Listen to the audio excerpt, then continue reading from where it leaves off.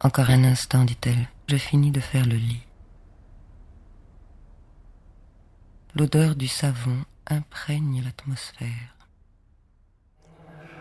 The origin of the work is in a commission, an invitation by le Printemps de Septembre at Toulouse and the Jeu de Paume to make a work in response to this chapel and the adjoining room, the Salle des Pèlerins.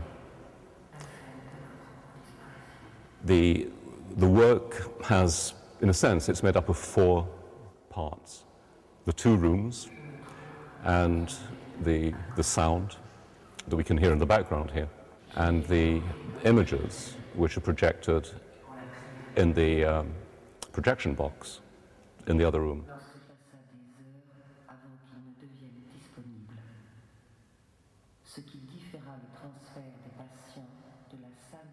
Origin of the work, apart from the general condition of the commission, was suggested by 2 portraits that we can look at later in the Salle des Pèlerins.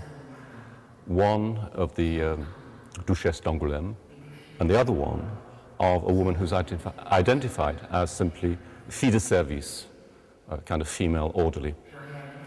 And this struck me as something of a mystery, and no one has been able to elucidate the mystery so far, because the portraits are donor portraits. There was a practice of painting portraits to honor benefactors, and of course these benefactors, like the Duchesse d'Angoulême, were people of wealth and property. So how the portrait of a fille de service comes to be here, dating from the 18th century, I don't know, and no one so far has been able to tell me. One can speculate, of course. But that started me thinking about the actual activities that were carried out here when the building functioned as a hospital, a place of care, and of the work, the everyday work of I suppose, mainly women who worked here, nuns and others.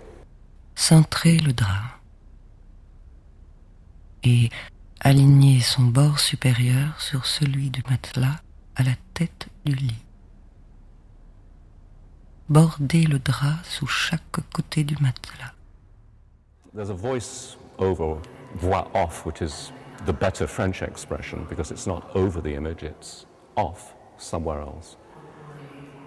And it's not a linear narrative, but it's a kind of interior monologue, a woman's voice, obviously.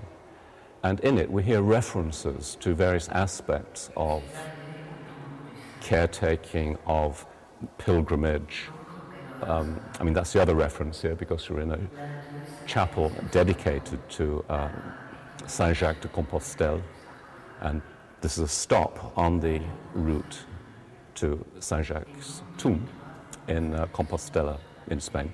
C'est le pli triangulaire sous le matelas pour former un lit au carré. So the idea of the pilgrim stopping off en route in various places, of course, hotels in that sense, and then the idea of the Hôtel Dieu, which was a hospital. So references to caretaking, to hospitals, to hotels, to travel, and we'll see in the images, we have images of the Salle des Pèlerins, but we also have, these are cut in with images of a modern hotel room. And the voiceover speaks of, for example, bed making. It gives instructions on how to make a particular kind of bed, which of course will be a repetitive act. And the track loops, so we keep coming back to this repetition.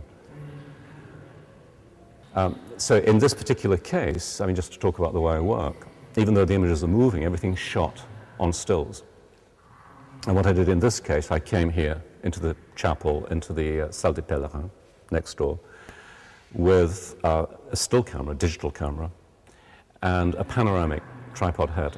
And I made what they call equirectangular images, spherical panoramas, which means that when I stitch all of these images together, multiple images, on the screen of my computer at home, back in England, I'm in the center of a sphere, and I can look around and drag around everything. So in a sense, I take a sphere of phenomenal appearances, and I take it home with me.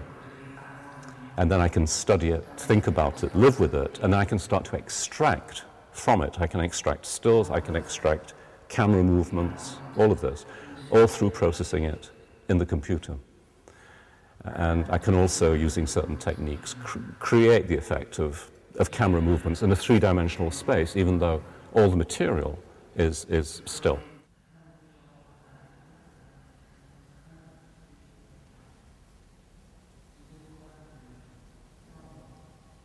So there's something which is not, strictly speaking, still photography. It's certainly not cinema, and it's not filmmaking. So it's uncinematic.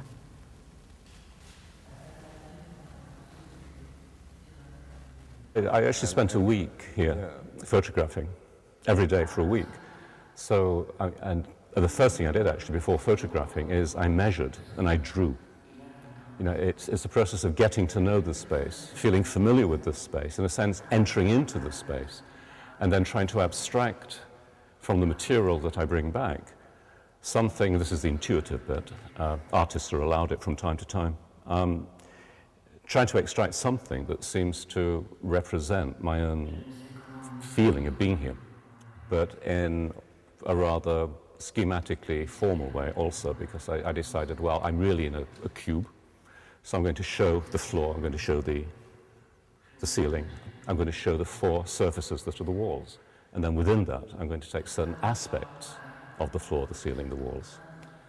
And the two portraits that I spoke about earlier, these come into it, these kind of slide into frame, but not fully visible. They don't need to be fully visible because they're there on the walls in the salle des pèlerins. So the work is also a work by the spectator of coming and going between what they see in the room, their actual perceptions, and then what they see of that room represented in my images. And then they make relations between the two. Je ne sais pas combien de temps j'ai dérivé entre conscience et sommeil. So the ideal spectator for whom I work moves between these spaces, listens to the words, the voice. Privé de la séparation entre les jours qui nous accordent un répit de nous-mêmes et la promesse d'un nouveau départ. Je suis sur la pente d'une vallée, heureux d'être rentré à la maison. Je réalise alors que je l'ai abandonné dans des circonstances pénibles. Brings that into the space with the images. L'angoisse et la honte me submergent. Un groupe de pèlerins me demande son chemin. I provide the conditions for their assembly of their own work. Excusez-moi, dit-elle, je vous croyais parti. Regagnant ma chambre en fin de journée, je trouve le lit défait, exactement comme je l'avais laissé. Affaires de toilette, vêtements, livres, rien n'a été déplacé. J'ai l'impression de contempler la scène de ma propre disparition.